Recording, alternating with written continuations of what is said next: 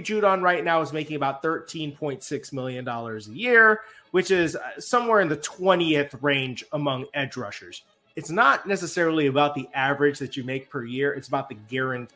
$100 million enough. If I were the New England Patriots, Matthew Judon has outplayed $13.6 million pretty clearly.